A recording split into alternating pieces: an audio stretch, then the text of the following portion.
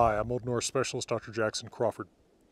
This video is not just Patreon supported, but Patreon requested, as it is one in a series of monthly videos that are actually voted on by my Patreon supporters. This topic about daily life in the Middle Ages for the Norse is going to consist of a fair amount of inferences from literature and a fair amount of inferences from the reality of rural life today. I am not an archaeologist, as I have said 100 times on this channel, so I'm not going to focus on things like what somebody's comb might be made of or what kind of spindle whorls someone would use in weaving, because it's really not my domain. Instead, I want to kind of help you get into the headspace of things that are different, whether expectedly or unexpectedly, for someone living in this culture and living in the daily realities of life in Viking Age Scandinavia.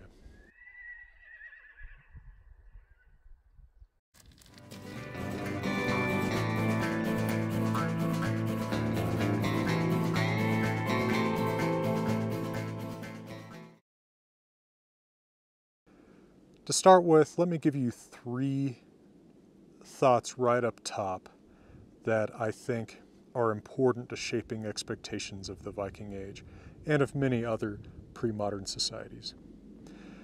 Here's one: sex causes babies. This is something that in today's society, certainly in the United States and Europe, people don't necessarily think about. Sex often has nothing to do with children for people today. Contraception is so widely available and so effective that sex that produces children is almost an exception. But for the Vikings, sex caused children. Now, that means that the social politics around the relations of men and women are quite different, because there is really no such thing as casual sex when any sex causes dependence. At least you have to assume that it might. This is part of why relations between men and women can sometimes seem so guarded in the sagas, why families are so protective of their daughters, their sisters, their wives, etc. Because, of course, when you have more dependence, you have more responsibilities, and they have responsibilities toward you, carrying on your legacy. You want to make sure that you know the people you're related to, and that the proper people have the proper responsibilities to the proper people. So probably you'd be living in a family unit that might be smaller, might be larger. At a minimum, you'd probably have the parents and their kids. Let's say if the parents have been married for a decade or so, you might have 3 or 4 kids running around. Probably more than that have been born, but a lot of kids are going to die very early because of disease especially. If you're a little bit wealthier, or if just the dice fall out in that particular way, you might actually have quite a few more people living with you. Maybe a dozen, maybe 20. They might be extended family. They might be hired hands. They might be slaves. And slaves, of course, don't think about plantation owners on the Natchez Trace. People often do on the internet, because either that's all they can think of in terms of slavery is American slavery in the 18th, 19th century, or because, you know, they're wannabe Nazis and try to project their modern, semi-modern racism back onto the Middle Ages, which is pretty inapt. Slaves are really just more powerless people than you. Slaves may even be sort of related to you. They may be people from pretty close by, but they're people who have no power whatsoever for whatever reason. They're captured in war.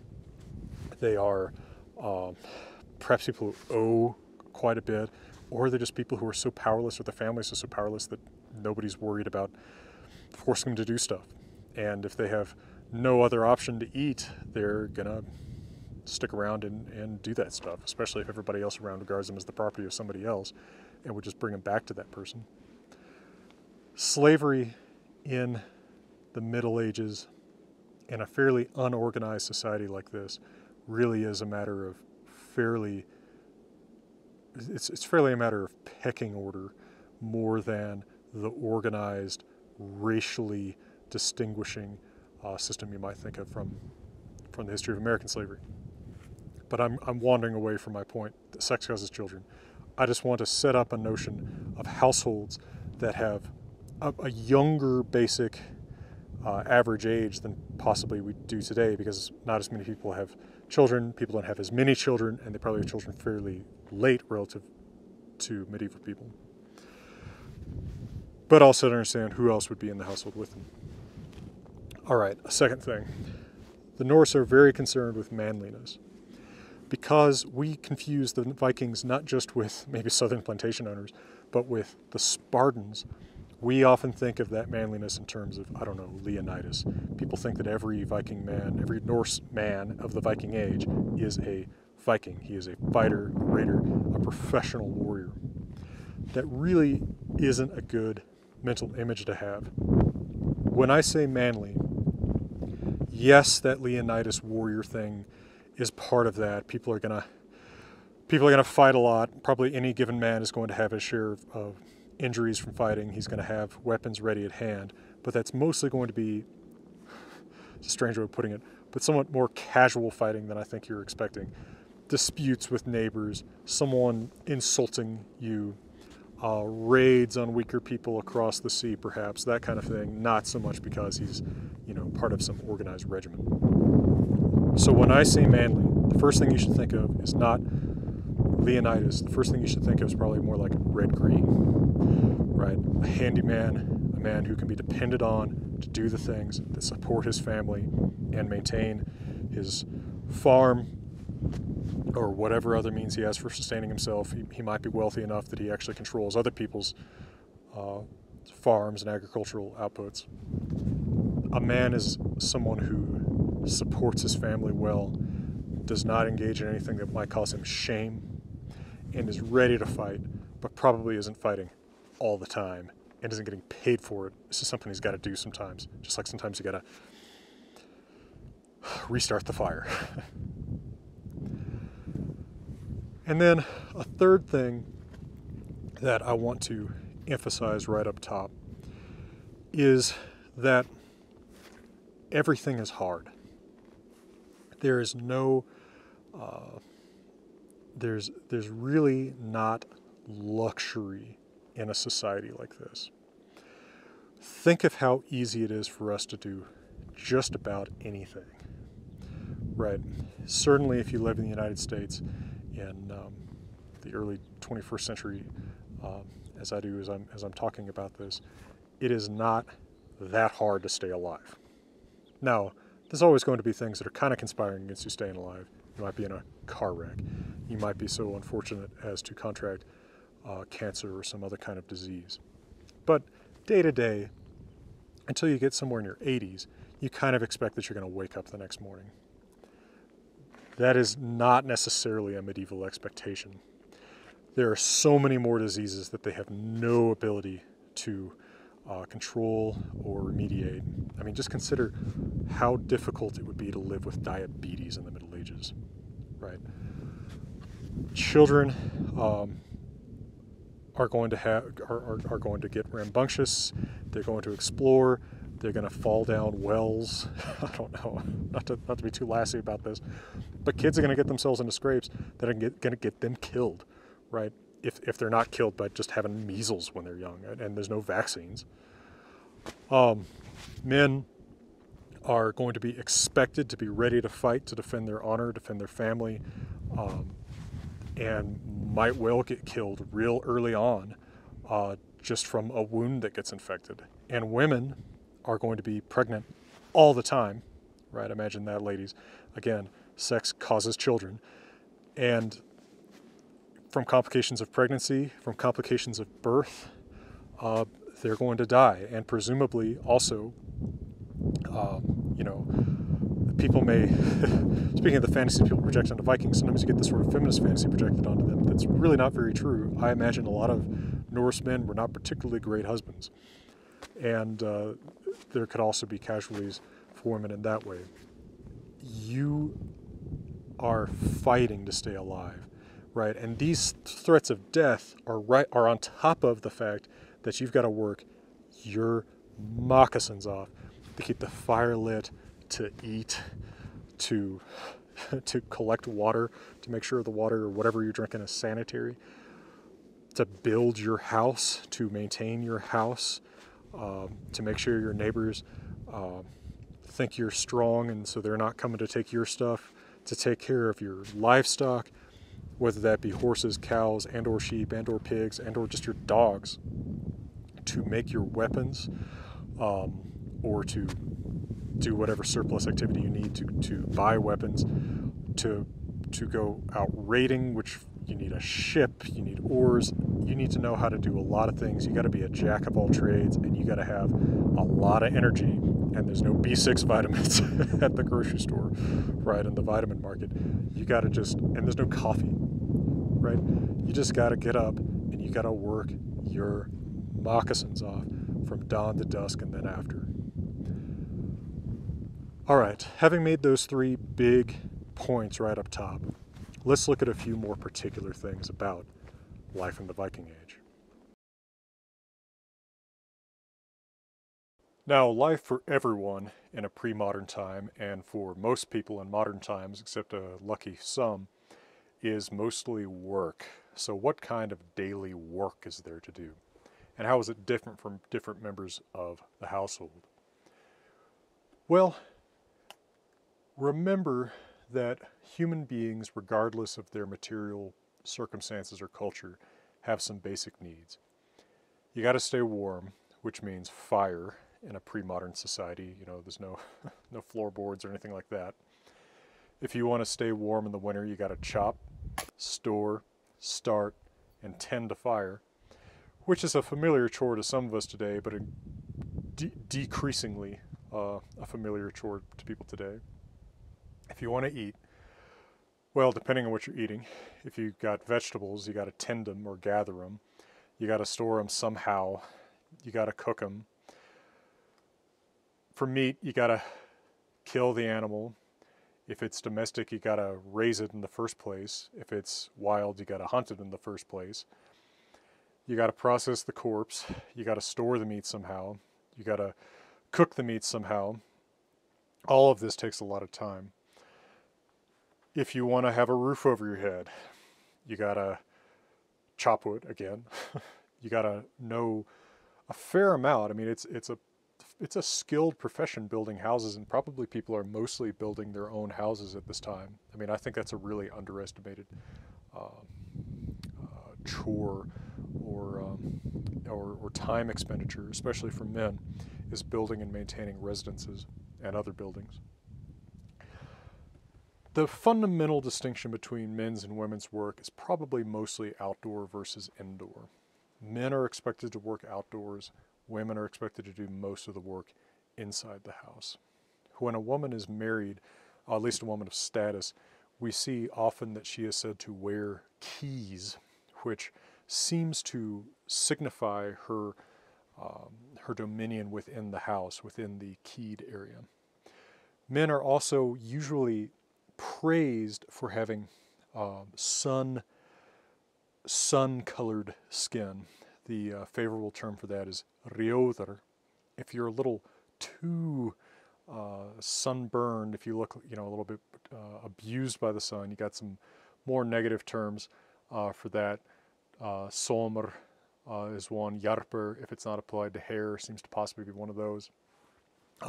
And so you often see that a slave, a man who basically has to work outside no matter what and whatever conditions, is going to be described by these sort of negative terms for sunburned, whereas a man who's active outdoors but doesn't look worse for it, looks better, more like suntanned, will be described as a rjóður. They're like ruddy. Whereas women are described favorably if they are pale. That's actually a pretty common thing.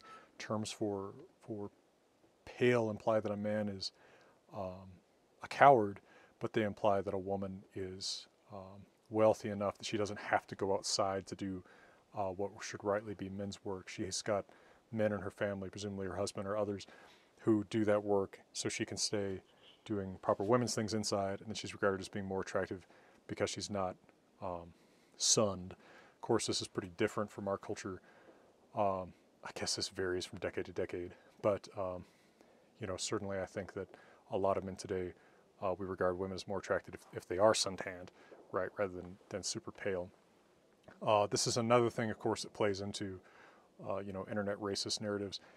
Often those people are using really old translations that use terms like swarthy for the slaves who work outside and get sunburned. That's a pretty bad translation of what I think is better translated as just sunburned. I don't know, you know, I barely know what swarthy means. I don't know anybody who says that. But people, you know, internet racists take that to mean, you know, darker skinned peoples, because again, they can't get, you know, U.S. South plantations out of their head. Another thing about women's work is that it's going to be focused on, if we've got this outdoor versus indoor split between men's and women's work, we've also kind of got a situation where men get stuff and women maintain stuff. So it's the man who goes out and gets the food. He's the one who's probably doing most of the farming, the hunting, the animal husbandry, that kind of thing, where it's the woman who is taking care of that stuff on the inside. She's the one who does the cooking. She's the one who cleans stuff. She makes clothing. She probably deals with the, what I guess you could call kind of the vanity tasks for most members of the family. It's women who are going to be doing things like cutting hair. In fact, that's considered a very prototypical women's job. Women are, of course, taking care of human beings inside the house. There's going to be children around. Women are taking care of the children. They're probably taking care of any elderly members of the family who are around, sick members of the family who are around, that kind of thing. That's going to be women's work. Women seem to do the brewing. That's kind of interesting, maybe a little bit different from what people would expect today, but that seems to be part of a woman's domain. Men working outside are then going to be divided somewhat by class. There's a real, it's a real powerful insult to call a man of high status anything that has to do with taking care of sheep, pigs, or dogs. So apparently, even though, of course, wealthy farms might have those animals around, the care of them is considered a low-class kind of job. And so men would probably leave that to their low hirelings or their slaves. Whereas, of course, touching horses and cattle, taking care of those higher status animals seems fine and even commendable for an upper status man. That's actually not too different from at least agricultural areas in the west of the U.S., where cattle and horses have high status and sheep often have very low status. But that may be for different historical contextual reasons. Children are probably going to be working pretty early. I would think that would be fairly low intensity work, as it often is on farms today. Children are probably gathering eggs, whether from domestic or wild fowl. Children might be going out to the well or to the river, what have you, to get water. Children might be maintaining the fire inside the house. That kind of fairly simple work you would imagine being passed off to children, although of course children, especially of a very young age, would also be expected to spend some time at play, and on certain days and during the evenings, adults would be able to participate in entertainments as well. I find that people today often have one of two contradictory opinions about entertainment in the Viking Age, or for other ancient or medieval people.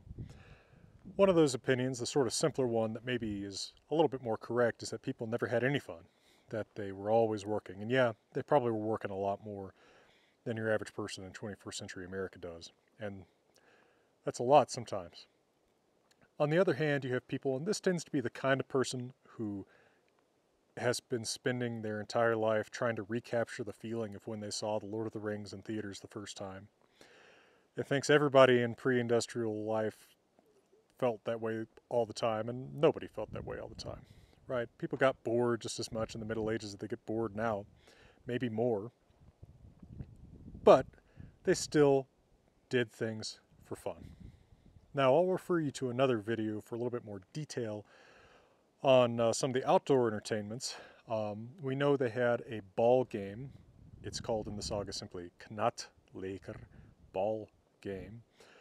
We're not clear on exactly all of the rules and regulations, as it were, and they probably varied from place to place, but it seems to have been kind of a combination of hockey and lacrosse. They also had horse fights. That was a big spectacle and entertainment you could invite people to. Right, I've got a mare in heat. I've got a stallion. You bring your stallion. We'll have our stallions fight over the mare. That's something that sometimes even a plot point in the sagas, such as in the story of Thorstein Stickbeat. I've also made a video about that in discussing the concept of drengskapr, or manliness.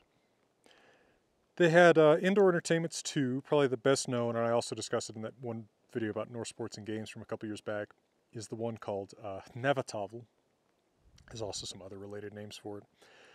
A chess-ish game, although the two sides aren't evenly matched. One side is defending a king piece, and another side is trying to attack that king piece, getting through the opponent pieces that guard that piece. Anyway, it's played on a board, a little bit like a chess game.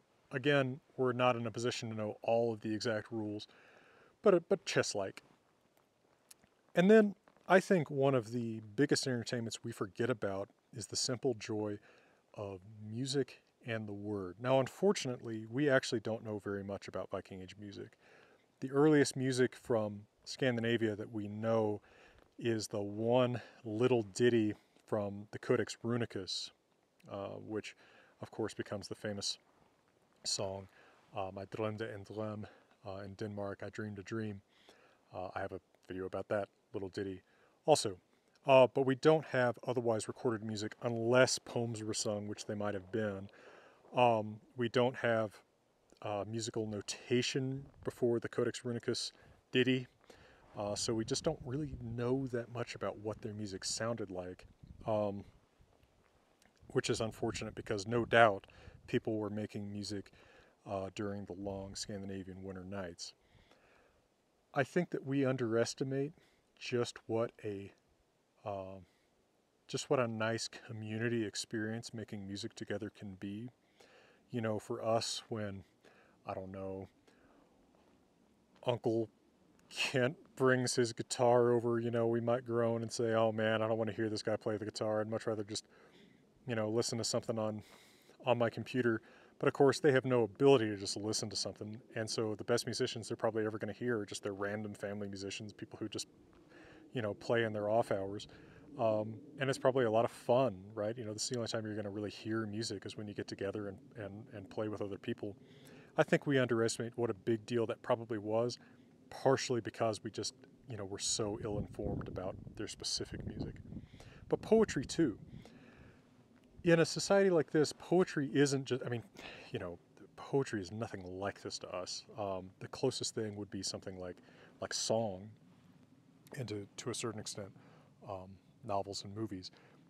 Poetry is how they tell stories, and it's also a way to keep your mind occupied when you're doing a lot of other work, right? You know, you're plowing, you're nailing, you're chopping, you're making a fence, and you know, just reciting poetry to yourself, trying to remember a poem that you've heard, or to compose a new poem, is one way you can keep your mind occupied. And it's so different from the task you're doing with your hands, it doesn't really distract you from it.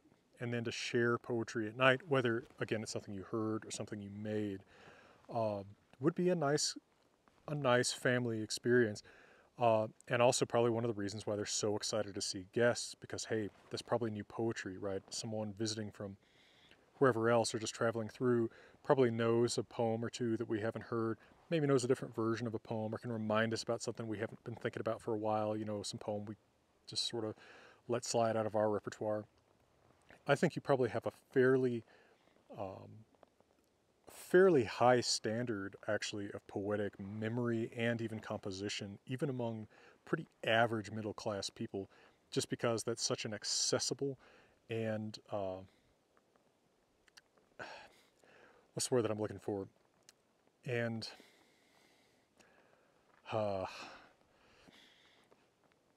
it's too bad that, you know, I can't just go back and record over myself later. because that would sound so goofy, but I'll just stick with the word important practice, because of course poets are very highly prized in Norse society, and you look at poets in the sagas, and they are some of the, I mean, they are the celebrities, and the prima donnas of their day, and the poetry that we see them composing just on the fly in a saga is of a very high standard. I mean, I would say basically impossible for poets today. But then you see musicians today who improv, musicians, singers, rappers, whatever, who improv a fair amount of music, a fair amount of lyrics. I think that people who had a good skill at this probably actually did have pretty amazing improv, pretty amazing on-the-cuff abilities, and probably also kept kind of stored up certain lyrics in their head. They were waiting for the right moment to deliver. Certain kennings they might be waiting for the right moment to deliver. Don't underestimate how much sharing music and sharing poetry probably was a big part of what your average Norseman and Norsewoman looked forward to while they went about their chores during the day.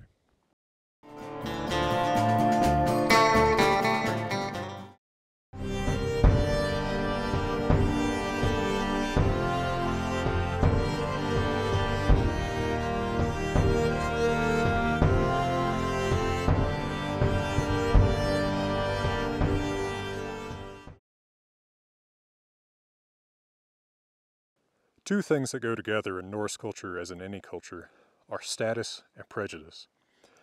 People want to enforce their own status, and that means associating with people of that status or a higher status and demeaning people of lower status to keep them in their place. Now, the signals of status are sometimes subtle and sometimes very obvious. In our culture, they tend a little more toward the subtle. Right? This is a culture today that has a certain amount of irony built into a sense of irony. Now, of course, if you use Twitter, you know that not everybody has a sense of irony, and some people take everything literally.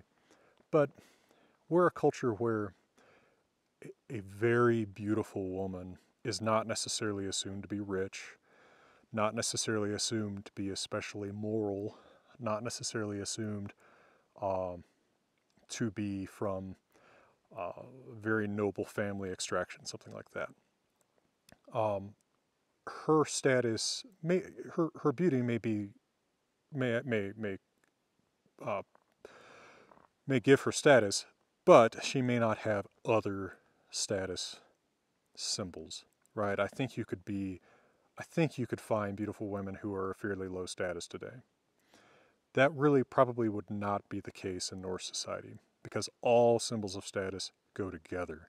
At least in their literature, that's how they talk, right? So if there is a slave in a story, the slave is going to be called bad, right? I mean, sometimes, like, there's actually, for example, I'm thinking of a particular scene in the saga of Hervor and Haderek where a slave is just randomly called bad a few times.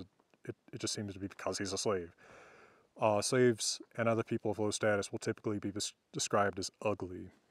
If something of low character is done, it's probably done by someone who has other fairly obvious quote-unquote bad things about them, like they're fairly ugly or they're poor. Everything kind of goes together for them, and the symbols of status are fairly obvious. Beautiful people are higher status because, of course, probably they have enough status that they can eat well enough, they don't look malnourished. And they, of course, will dress better. They will probably dress with more variety. You'll notice if you read the sagas, many of the people who are described as very attractive or very wealthy, their clothes are dwelled on to some degree, and often the colors of their clothes are dwelled on to some degree, because, of course, colored clothing is fairly expensive.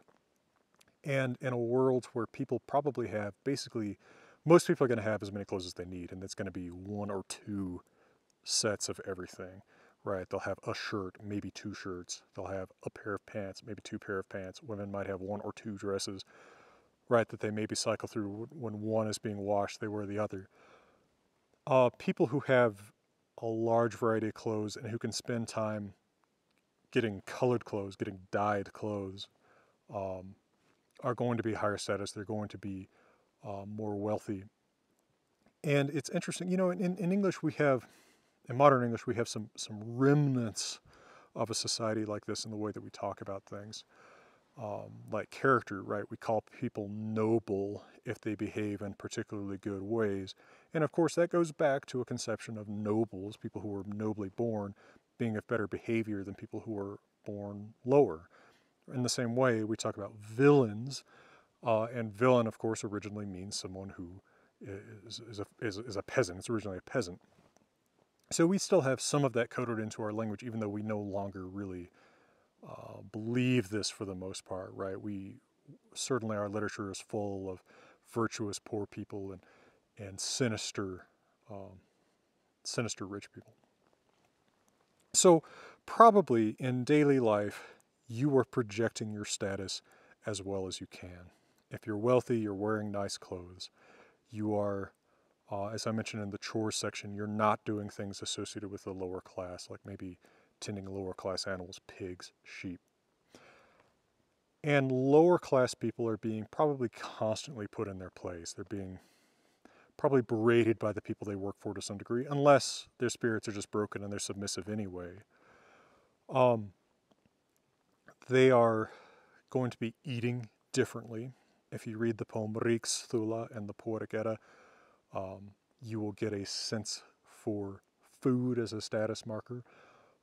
When Rhaegar visits the poor family at the beginning of the poem, he's fed what I think we would call wheat bread with lots of stuff in it. But this is low status compared to the pretty difficult to make white bread that's served at the rich family later in the poem. More meat, certainly better quality meat, will be eaten by people of higher status, and people of higher status will probably be literally bigger in most respects than those of lower status. They'll be taller because they've had a better diet throughout their lives. Their skin will probably be healthier looking, perhaps not as sallow because of nutritional deficiencies. They might be fatter, although wealthy people aren't usually people are usually made fun of still for being fat. Men are not made fun of for being, quote unquote, digr, which is often translated stout. But that you probably ought to picture more of a football player than, a guy with a beer belly for that. It's not exactly clear, of course, what BMI or whatever was considered attractive to the Norse, and we probably can't recover that kind of information. But most likely, your poor people are going to be pretty much scrawny rather than slender. They're going to look malnourished for the most part. We see in the sagas constantly that there's an expectation that the rich look better than the poor, and you can kind of tell even when they're trying to pretend. Like when in the saga The Volsungs, after the death of Sigmund, his wife Hjordis switches clothes with her slave, and the slave pretends to be her, and she pretends to be the slave. But Olv, the co-king of Denmark, is very suspicious of this because the one who's pretending to be a slave just looks better. And very likely there was a sense for that. And it was probably enforced just by body language and attitude, right? I was at a banquet not too long ago that I happened to be invited to as a representative of CU, Center of the American West, and I'm surrounded by millionaires and governors, mayors, university presidents. And people could tell that I'm not someone of that status in ways I'm not even aware of. I don't feel like I'm behaving differently. I don't feel like my clothes look worse. But just something about the way people carry themselves when they have that kind of assurance of where their next meal is coming from, I think probably shows and is pretty hard to fake. And so probably people kind of know your status at a glance. from the way you look, from the way you dress, from the way you carry yourself, probably to some degree from the way you talk, and from just whether you talk to people as one who gives commands or as one who takes them. And there was probably a certain sense that people were born to do one or the other. They have very, I mean, it's so much more specific than racist. It's like familyist attitudes, right? This family has brave men. This family has beautiful women. This family is a family of cowards or whatever. They have very specific ideas about that, and often, probably from dealing with only a small selection of families, they have a pretty good idea of what family someone is from and pretty strong prejudices about that person, even before that person's ever opened his mouth, because of who he's related to. So it's a world of prides and prejudices, not too different perhaps in some ways than our own world of prides and prejudices, but with somewhat different priorities and emphases. All right, let's talk about the rhythms of life: birth, marriage, divorce, death. And I realize that, I realize now that putting it that way makes me sound probably more than anything else I've said like your depressed middle-aged uncle who's sitting you down to tell you his story. But let's actually start with courtship and marriage, because then we can discuss the birth of children as part of that. Now, consider that when you court a woman, you are not directly courting her necessarily. You are expected, if you are a respectable young Norseman, to be making a deal with her dad. Right? You want to go to the dad and propose marriage to his daughter. You need to present yourself as a respectable man, a drengr. You need to present some means of making money and supporting yourself, and then your prospective wife and any prospective children you might have. And you also need to, present some kind of advantage that presumably the father's going to get out of this that he wouldn't get out of marrying her to some other guy with similar material means. If you have if perhaps your father had some crucial alliance with this guy's father, then offering to continue it into the next generation is a pretty good enticement, perhaps. Often we see in the sagas, and this could have been fairly normal in real life too, that men approach the fathers of women that they want to marry, but the fathers find them a little bit too unproven so far, right? I mean, you seem promising, but there's not that much that you've done. I'm going to put my daughter on a 3-year kind of layaway, right? During those 3 years, you go out, do some Viking raids, maybe serve with the king in Norway. Remember, these sagas are often written from an Icelandic perspective. And then come back, and if you survived and proven yourself, then I'll marry my daughter to you. Now, the daughter is not necessarily consulted in the sagas. That is always disastrous if she isn't, but she does not apparently have to be. The father, however, if he is caring and if he doesn't want some kind of disaster, will typically offer the daughter a veto, right? I think that it'd be great to marry you to this guy, but I will let you veto the suggestion. Now, when men just court women directly, that is also pretty bad from the perspective of this culture. So, for example, in the saga of Hallfreð Vandræ the Skald, the trouble poet, Hallfreður really likes this girl, Kolfinna, and he makes out with her so much that the father actually approaches him and says, "Hey, what are your intentions here? Do you want to marry my daughter? If so, you need to tell me about it and get married to her."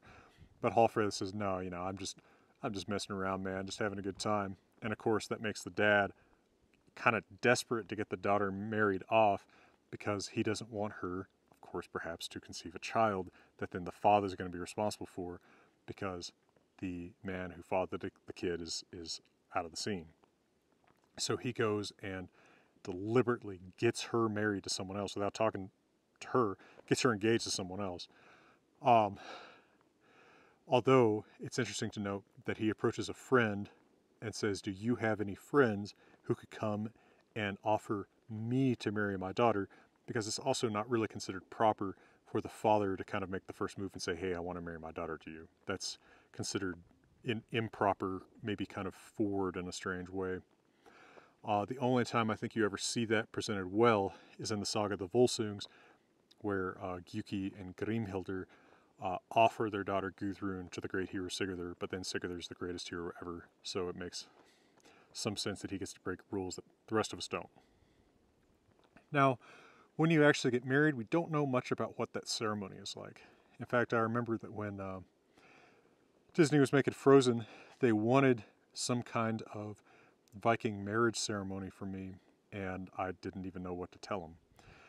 Part of the reason why the sagas probably don't describe marriage ceremonies is that they are written for people who are in the same culture. So in the same way that I would tell you that, X and Y got married and you probably wouldn't ask me if the girl wore a white dress or if they said I do, because you just assume those things, they're writing for an audience who knows how this works. And since these stories aren't romances, at least not in the sense of, signet paperbacks or whatever, they just don't dwell on these details very much. We do know that there's a big feast. So in effect, we don't know much about the wedding, but we know quite a bit about the reception. It seems like there's quite a bit of partying, a lot of getting drunk, a big feast. Everybody is invited from both families and from the neighborhood, and anybody who's anybody in the area is going to come witness these two get married. It's possible that there is a ceremonial bedding of the couple for the first time. You watch them get into their bed closet together, but that's not necessarily a consistent part of how this is portrayed. Now, marriage can end too. Divorce is possible, and both men and women can initiate divorce, at least in the sagas. And we do have outsiders who comment on this. For instance, Al-Tartushi, who was a Muslim Spaniard who visited Hedeby, the Norse trading post in Denmark, about 970, commented that women, quote, married and divorced at their own desire, which was certainly scandalous to him and may reflect a reality somewhat similar to the sagas, where both men and women can present a reason, name witnesses, and then divorce their spouse. Now, in the sagas, divorce is more often a threat than a reality, where women will threaten to divorce their husbands if the husband doesn't do some particular thing the woman wants him to do, perhaps avenge a family member or something like that the husband's been late in acting on. Because, of course, if a husband is slow in his manly duties, of course people might begin to think that that household is weak and begin taking advantage of them and trying to take stuff from them. But when it does actually happen, it's more often for the drama of the saga than for what I would call legitimate marital grievances most of the time. Look at Njál's saga, where it's kind of hard to tell why exactly maybe Hallfreðr doesn't divorce Gunnar.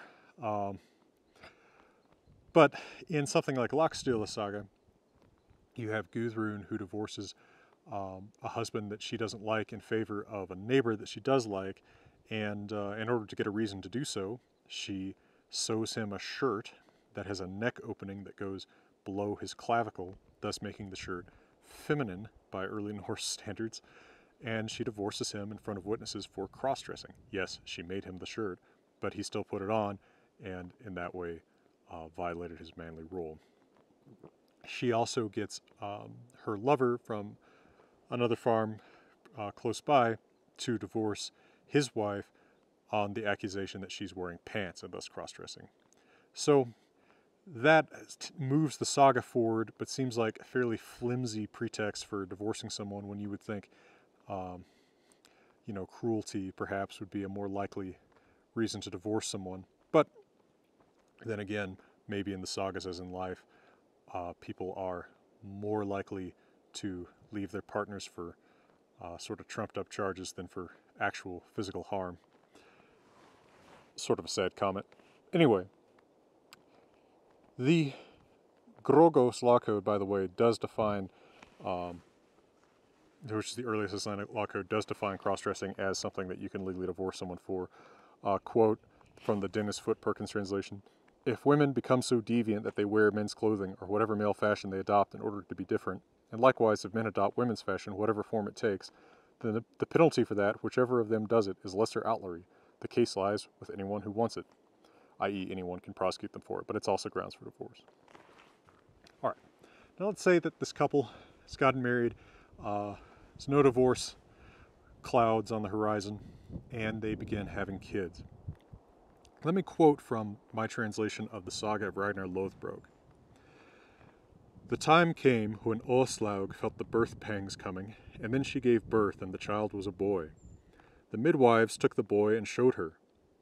Then she said that he should be taken to Ragnar for him to see. This was done, and the young boy was brought into the hall and laid on Ragnar's lap. When Ragnar saw the boy, they asked him what he should be named. He spoke this poem. His name will be Sigurd. This boy will make battles. They will say the son is much like both his father and mother.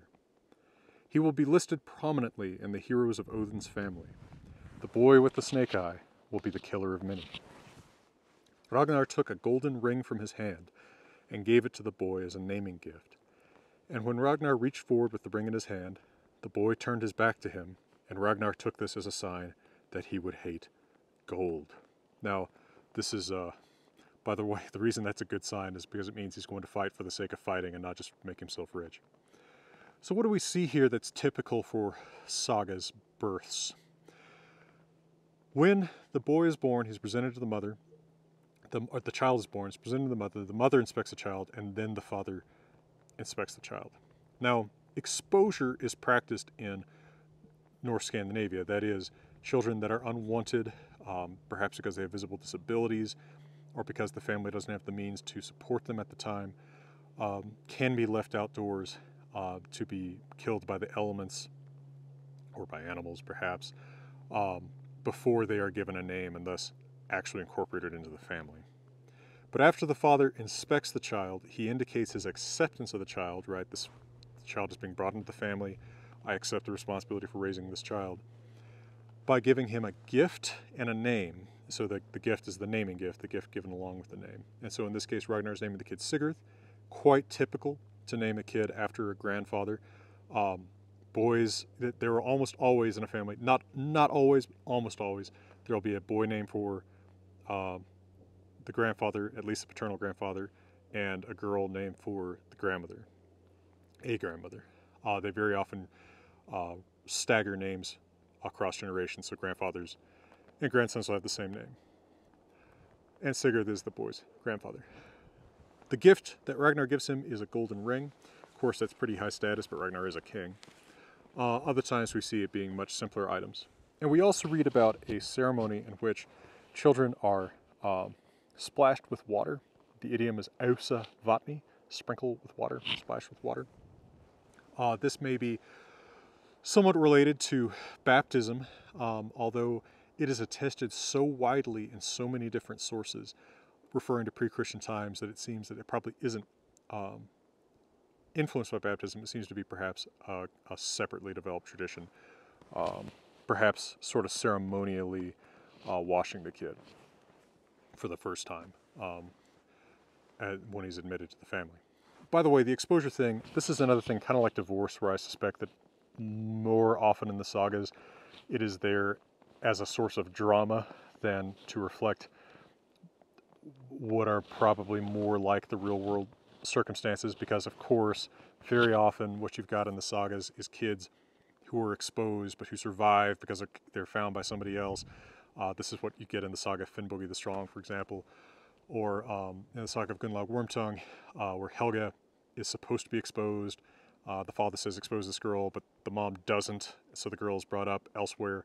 It's a drama thing, right? It's just like our movie trope of the, you know, the sort of the lost son, the Luke Skywalker who comes back that no one knew he was alive. That drama. Now, that's when someone is born. What about when someone dies? What are the funeral practices? We're a little bit more informed about this than about marriage practices, perhaps. One thing to keep in mind is that a funeral is a family matter. There's no funeral home. There's no professional undertaker. When your loved one dies, it is your responsibility to treat the corpse properly. And they place great stock on treating the corpse properly. For instance, the advice of the Valkyrie Sigurdriv or Brynhildr to Sigurdur includes a warning about treating corpses well. There is a ritual closing of the corpse. The eyes are closed, and we also read of the mouth and nose being, quote, closed. That may mean that something is placed in the nose and mouth, at least placed in the nose and the mouth closed.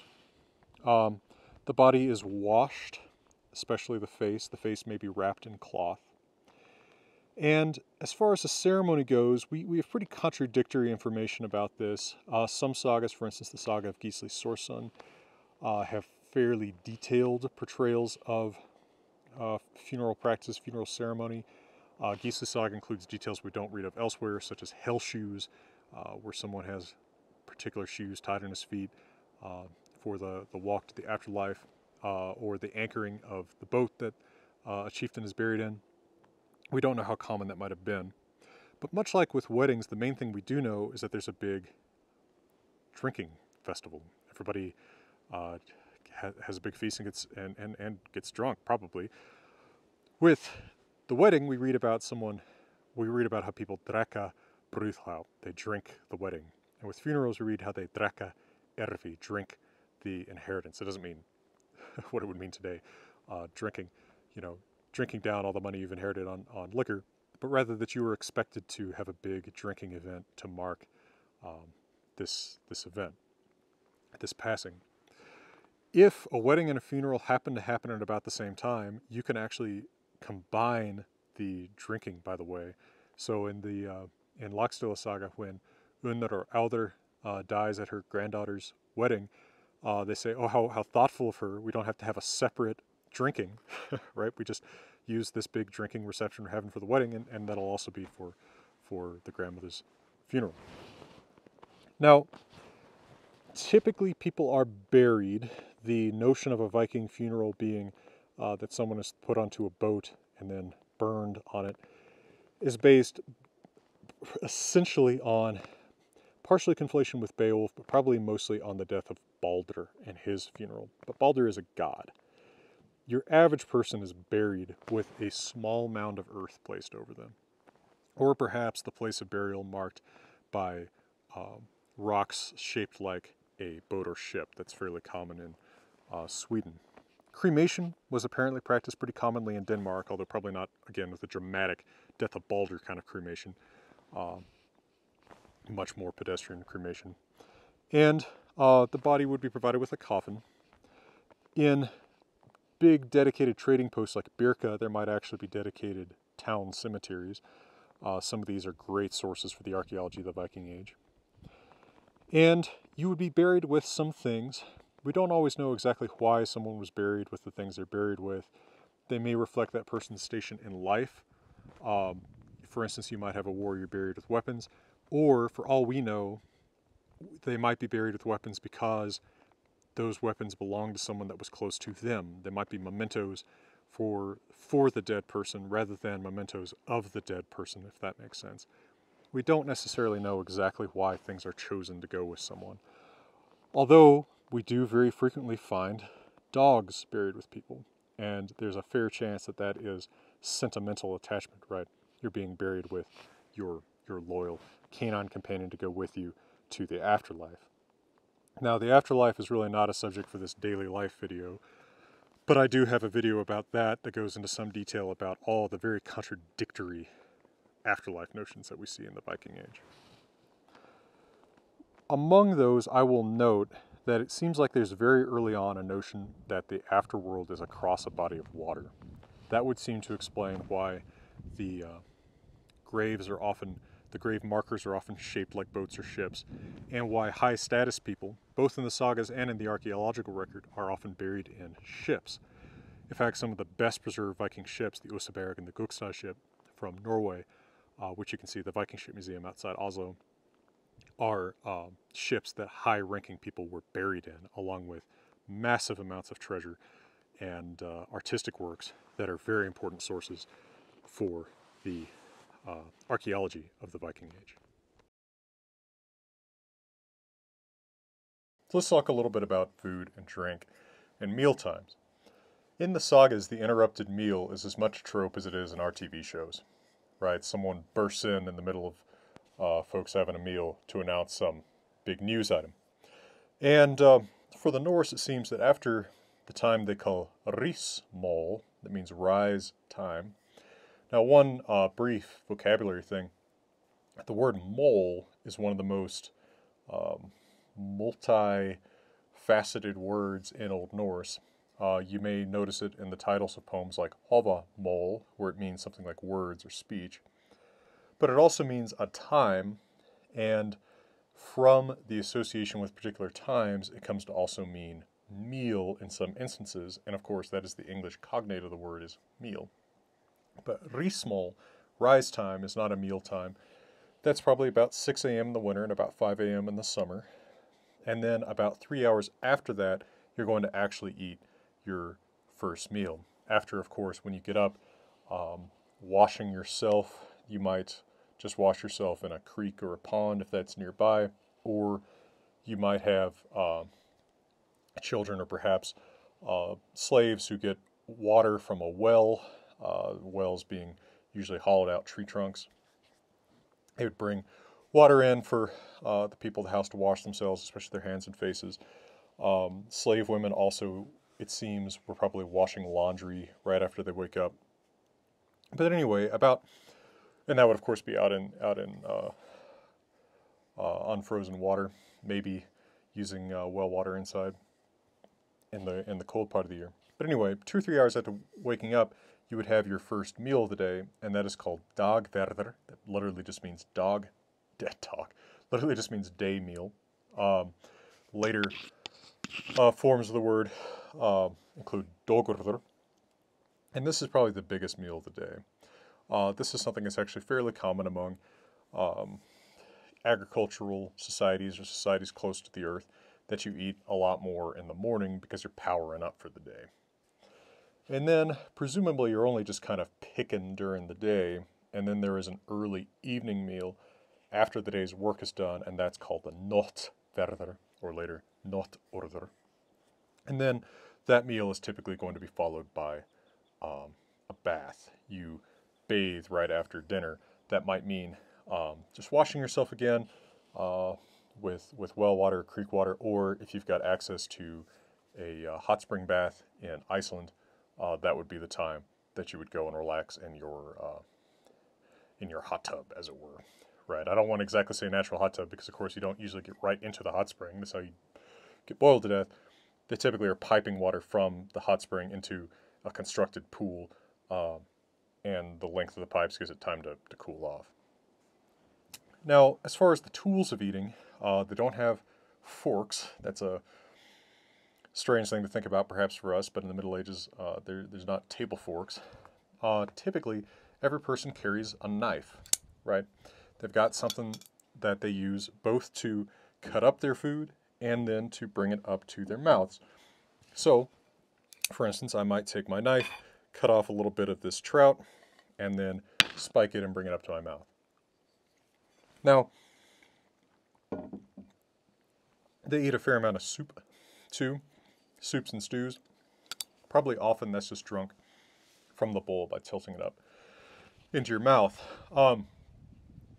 By the way, that knife people carry, since everyone carries one for eating and cutting their food with,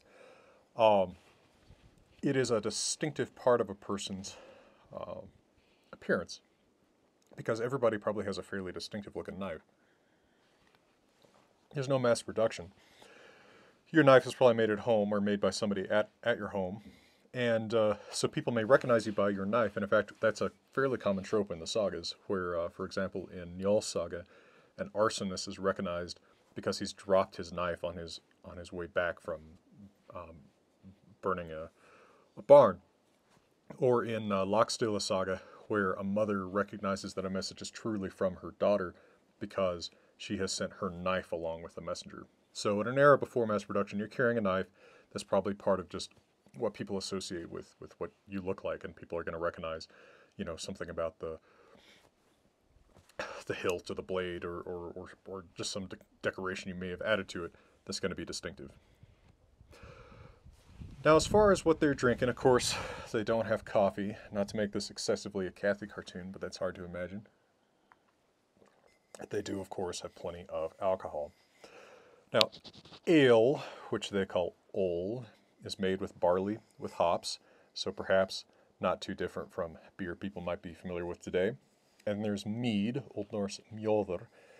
Now, one interesting note is that this is probably brewed by the women of the house, and the beekeeping and honey gathering seems to have been a woman's job too. Wealthy people might have wine, Old Norse vin. Of course, that's going to be imported from the south. And there's a drink called leith that is speculated to be either some kind of fruit wine, right? You might be making it with fermented berries or something like that, or a cider. But again, no coffee or tea. They, of course, also have milk, and they drink whey and buttermilk. One of the jobs of lower class women on the farm is to milk the cows. And of course, they also make cheese, which is a pretty storable food. So a big mainstay of their diet. Now consider seasonal availability for a moment. Today, even in the middle of Colorado, I can go to a country grocery store and I can get blueberries from Peru in January. They don't have anything like that. They're going to be gathering berries probably in late summer. That's when they're going to have berries. In a similar way, they're probably going to have more meat in the early fall because that's when you slaughter a lot of your animals because you don't want as many to have to feed through the winter. And in fact, in the old month names, the month that starts in about mid-October and goes to about mid-November is called Gore Molnador, which is gore month because of the gore of the animals you're slaughtering at that time. Now, as far as vegetables and fruits, the main cultivated vegetables would be cabbage and onions. Grown in fields, usually plowed by horses rather than cattle. Another curious little note. And of course, the cultivation of hay for livestock was very important. Women and children would gather berries, blueberries, cloudberries, lingonberries, raspberries, strawberries, blackberries. And then picking fruit, probably mostly from wild trees, but well-established farms in the right places might have apple and cherry trees. Pears and plums are also known. When they talk about nuts, nøtter, they are mostly talking about hazelnuts. That's the main native nut in most of Scandinavia. The walnut is known but is imported and probably part of only a very wealthy person's table. In fact, the name walnut, in Old Norse it's valnut, so made from the same elements as the English word, means foreign nut. It's kind of fun. Now, fishing is also a huge part of the diet. Cod, herring, trout, salmon, pike, eel, shark. A lot of fishing. This constituted a massive part of the diet. Halibut, flounder, flatfishes. I hear the wolves howling right now. Odd time of day for them. So, actually, it's one of the main sort of default background activities people are engaging in the Saugus is fishing, whether offshore or in a river. Whaling is also practiced. Beached whales and sharks are eaten. And of course, whale blubber may be used for cooking oil and oil for lights.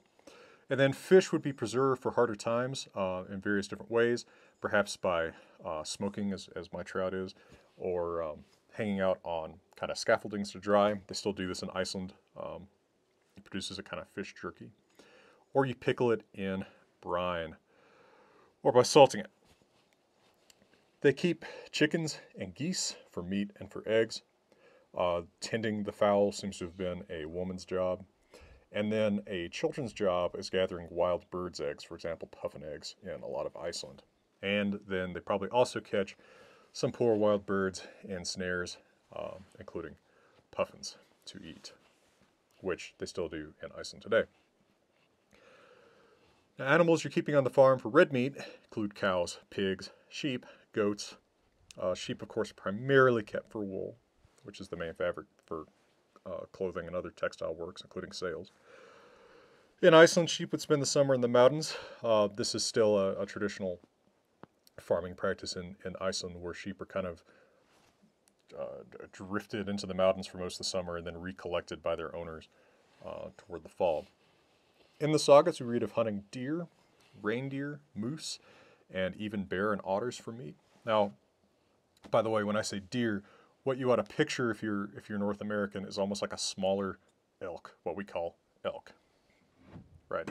That's the red deer of Europe, which is closer related, or the roe deer. I think it's red deer of Europe that's closely related to our elk, but smaller. If you read European books, you will read about them hunting elk too, but remember that in European English, elk means what we call moose. So you're right to kind of picture them hunting elk, but that's what they're calling deer. It's a smaller form of our elk, and they're hunting moose too, and reindeer and otters and walrus and some other things. Hunting would mostly be done with heavy spears or with a bow, and then in snares and traps, probably catching things like rabbits and seals, or clubbing seals, and also hunting wild boar in areas where those are present. Horses are probably eaten too in the pagan period. This is something that's often banned in early Christian law codes. Apparently, early Christians disapproved of eating horses, as do I. Although in Iceland, horses are still eaten. And based on what they still do in Iceland to this day, probably a lot more of the animal is eaten than we in our comfortable 21st century Western lives would be entirely comfortable with. How are they cooking? Boiling meat seems to have been a low-class pursuit. If you read Ríkisþula, the slave family are eating boiled calf meat, presumably something pretty low-class. But roasting on a spit or baking, perhaps just baking in a pit full of hot stones, that would be how you'd prepare food for a higher status person's table. And of course, on a journey, probably be roasting on an open fire. In foods buried with people from the Viking Age, we find seasonings such as cumin, kind of surprising. Some people think of that kind of spice being present in the diet.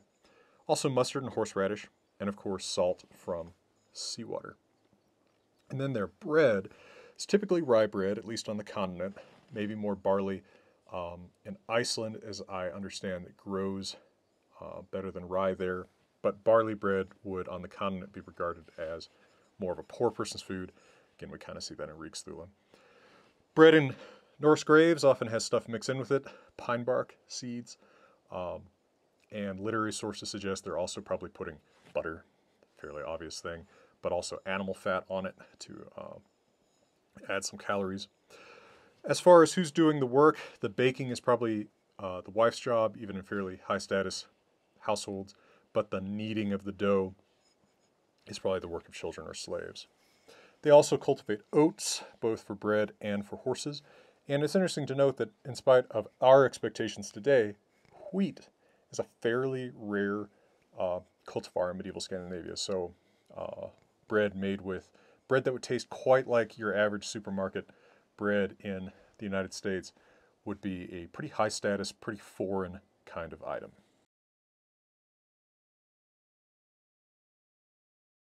Let's talk about clothes, grooming, hair, personal appearance, that kind of thing. Keep in mind that fashion changes. So, the way that somebody dressed in 1770s America is pretty different from the way that somebody dressed in 1970s America. And then the way that somebody dresses in 2020s America is still pretty different from 1970s America. So in 50 years, in 200 years, you can see a lot of change. In 10 years, you can see some change. Probably fashion isn't changing as fast in the Viking Age, given that there's not as much mass communication. There really is no mass communication, and ideas and styles aren't moving as fast from place to place. But you can still assume that somebody in Iceland in, say, 800 is dressed and has a different hairstyle probably than somebody in around 1000 in Iceland. Maybe not quite as drastic as things might change in 200 years in later centuries, but probably still some. So we're going to be dealing in generalities. Let's start with hair. The saga suggests that women wore their hair long and that it was actually a symbol of marital status. So something like how a man might look for a wedding ring on a woman's finger today to see if she's perhaps married. In the sagas, you have men asking women if they're really unmarried because their hair is flowing freely. Apparently, just free-flowing hair is an indication of a single woman, but tying the hair into some kind of knot in the back of her head is an indication that the woman is married. Now, men probably have shorter hair. Certainly when men have really, really long hair, shoulder length or longer, it is remarked on. The fact that it's remarked on suggests that it's unusual. So, if you have really long hair like that, it probably actually is your nickname. Something like Harold Fairhair, of course, or Olv Afterkemba, Olv Slickback, who has really long slicked back hair. It seems pretty unusual, probably because it's pretty impractical for men working hard on the farm or fighting to have long hair that can be grabbed by somebody else, that can get caught in something. But in the sagas, it is also often a characteristic of men who are relatively, quote-unquote, dreamy, someone like Gunnar and Njal saga, so it might also have been looked at that way, at least at certain times, among Norse women.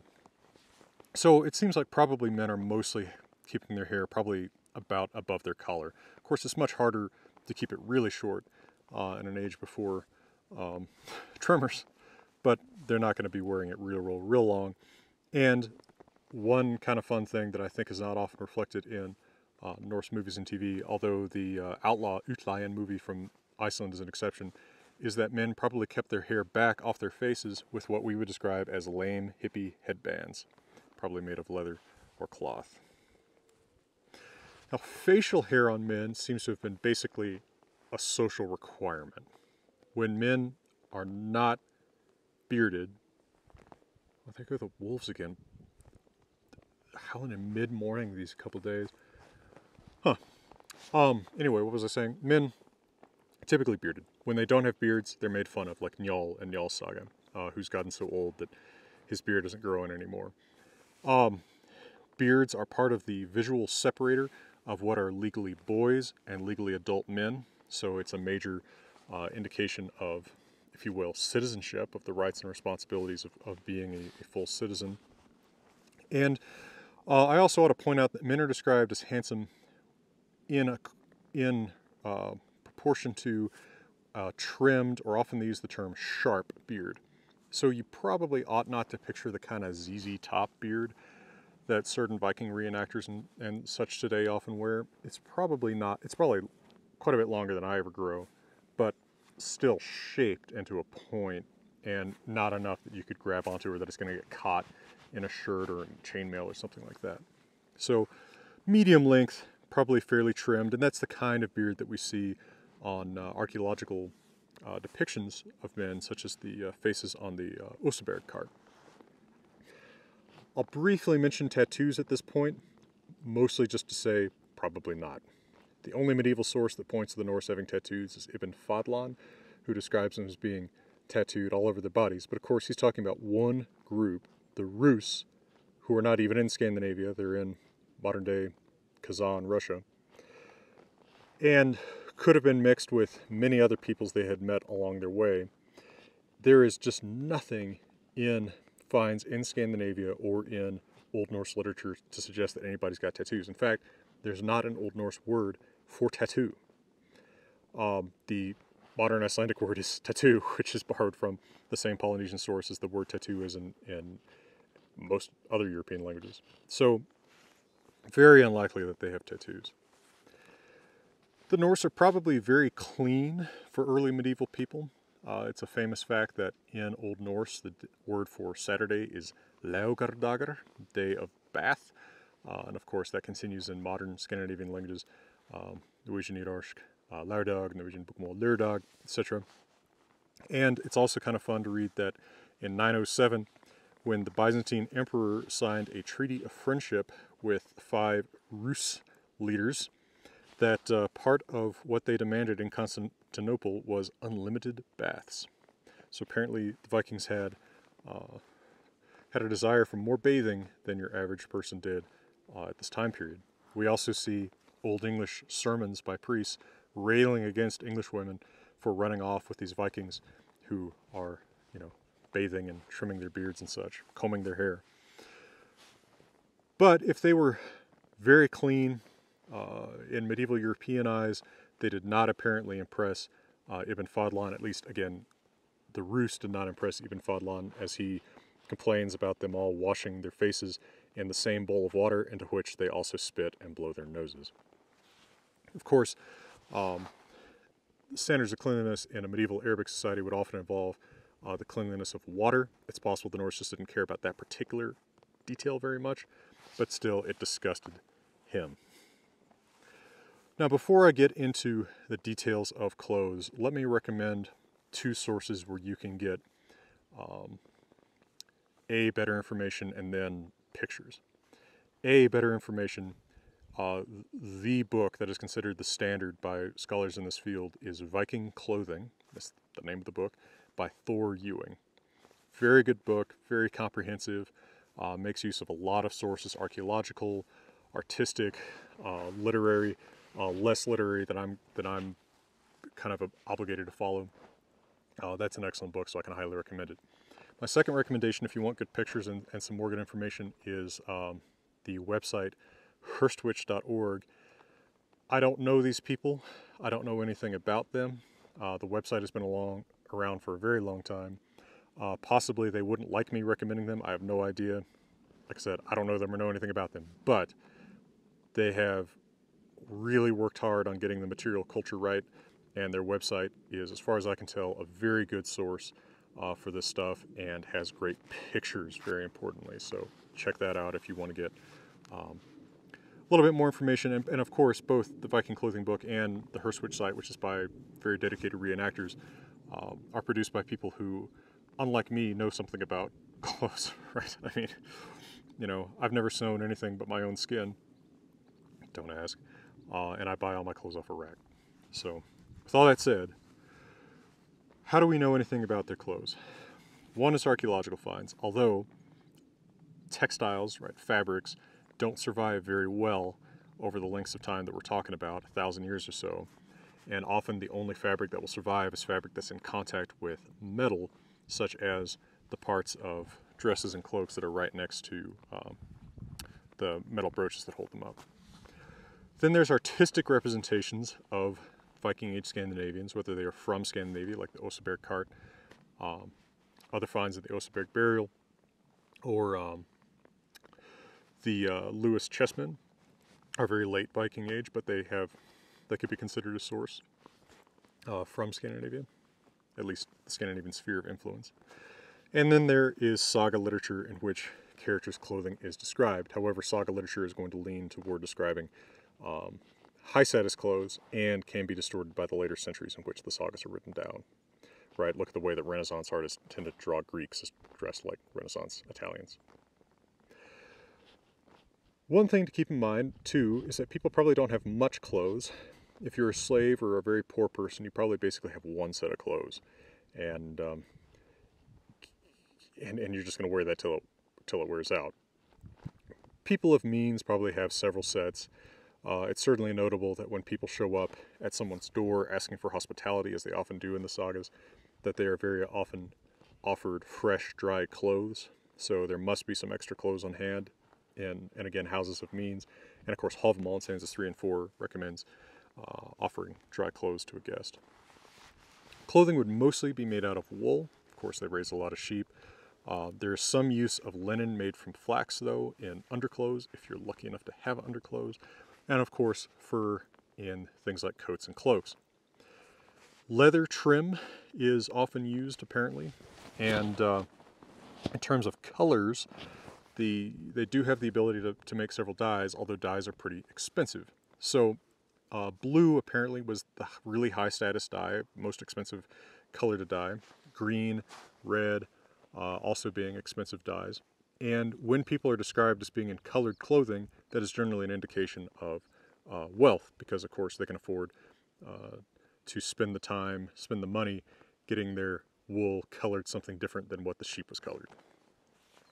It's interesting that in the stories of the Norwegian kings, of course, there is Harold Greycloak, who is called that because he wears just a common man's gray cloak, not something that's dyed to show off his influence and wealth. As far as what furs are available, the prized furs seem to be bear, otter, and marten. In fact, the Sami people are often taxed in just such pelts. Women would be wearing probably 2 layers fundamentally, a long underdress made of wool or of linen for comfort in warmer temperatures, and then a shorter overdress, which would be held up with a leather or cloth belt tied at the waist. From that belt, she would have her eating knife hanging, as well as probably a small leather bag for her possibles. If she is a married woman who is the lady of the house, she'll probably also have keys hanging either from her belt or possibly from the brooches that hold her overdress up. Women wear 2 often oval brooches, 4 or 5 inches long, at their shoulders, which connect the straps from the back of the overdress to the straps from the front of the overdress. And these oval brooches are called dvergar, dwarves, for reasons that might be intended to be humorous, kind of like how dwarves hold up the bull of the sky, the dwarves hold up the dress, I don't know. Men also would wear linen underclothes if they were lucky. I understand that in Greenland, which is a great archaeological icebox, there are men's underclothes found that actually even have drawstrings to keep them, underpants with drawstrings to keep them up. Men are going to be wearing wool pants, as well as often wool hose, something like lederhosen or long socks, which will often be tied outside of the pants and then tied up with leather straps. And then he will likely have a knee-length shirt. You can use the term tunic for that. This is called in Old Norse the kirtil, obviously related to English kirtle. The neckline is fairly high above the clavicle, at least as the Divorce Court and Lockstilla saga suggests. And like a woman's dress, the man's shirt is probably bound with a leather or cloth belt at his waist, from which hangs his knife for eating and other purposes, and his small leather bag for his possibles. Men in the sagas also often wear a knife around the neck. When they do, those seem to be knives that have some kind of greater sentimental meaning, something that was passed down perhaps from a family member. And they may have very decorated belt buckles. Archaeological finds show belt buckles with gripping beasts and other cool designs. Over his shirt or tunic, a man is going to wear a coat or a cloak. If it's a cloak, it's fastened at the right shoulder so that his right arm is freer than his left arm.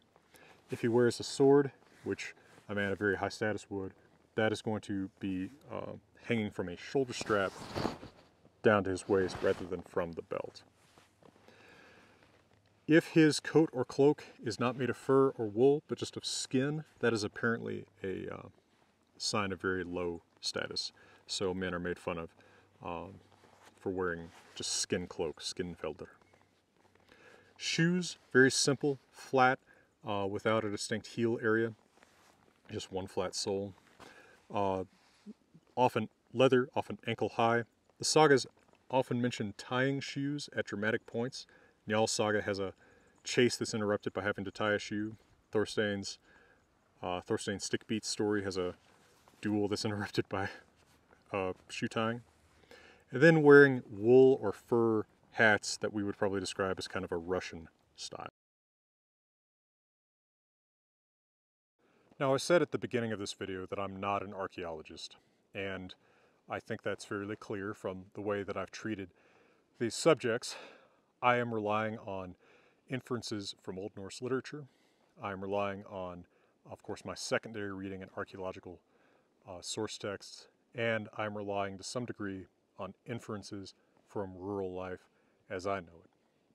Now, does that mean that I might be projecting things onto Norse society that weren't there? Yes, that's possible, but I think it's less dangerous the way that I'm doing it, because at least I'm projecting a reality and not projecting my fantasy onto it. I am not someone, as I've stated before, who is trying to be a Viking or tell you how to be a Viking. I'm not a reenactor or anything like that.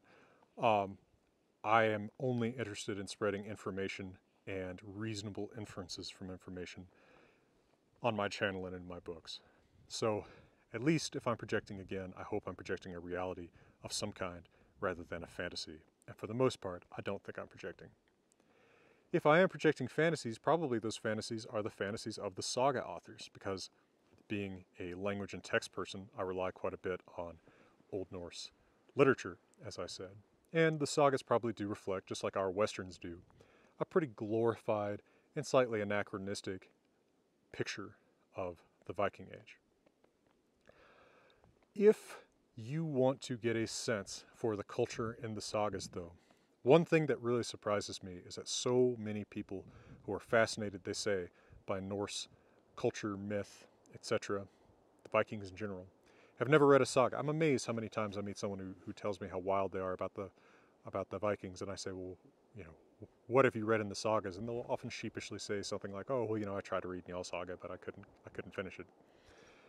And their literature is somewhat alien to us, but I think people do themselves a disservice by trying to read those long, huge masterpiece sagas first. Start with a short saga. I might recommend the saga of Gunnlaug Wormtongue, the saga of Hrafnkel Frosgodi, the saga of Bjorn, the champion of the people of Hitrodal, the saga of Cormac, the saga of Finnbogi the Strong. Some of these are translated in the Penguin Sagas of Icender's book. Others are translated in the book Sagas of Warrior Poets. I haven't translated any of these. And many of those translations suffer from a problem I often complain about, where translators try to make things sound too archaic in English. Instead of writing in plain English, it's similar to the plain Norse of the sagas. But at any rate, they can give you a little bit of a taste, more, I would say, than just about anything else you could start reading. Although the Saga of the Volsungs will give you some of that flavor, and I have translated that, the Saga of the Volsungs is so mythical in nature that it won't give you the same approach to daily life that any of the sagas of Icender's will. Well, for now, I hope this video has satisfied the many Patreon supporters who asked for it and voted on it. And since I started this video with a quote from, or not a quote from, but I started this video by referencing Red Green, let me end this video by wishing you all the best and saying that if the women don't find you handsome, they ought to at least find you handy. For beautiful Colorado, all the best.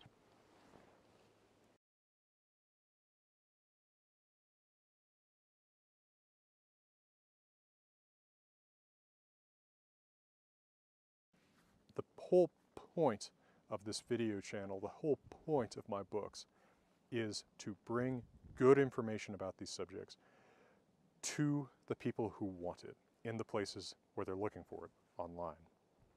Otherwise, the people who know what they're talking about are all trying to impress each other, talking to each other in the ivory tower, and they're never reaching out to the public. The people who are reaching out to the public on YouTube or wherever else mostly are scared, angry people trying to spread centuries-old, cartoonish racialist theories and crazy mysticism that has nothing to do with our medieval sources. I want to bring good information about our real medieval sources straight to you in the places where you're looking for it, without an agenda, without trying to set myself up as some ivory tower super genius who's better than you. You can help me do that by donating small monthly amounts on my Patreon. And everyone who does that has my everlasting thanks for your incredible generosity and the way that you help me make a university of my favorite place in the world, the Great Rocky Mountain Outdoors.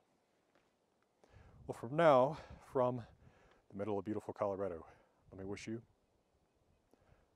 good thinking, good skepticism, and all the very best.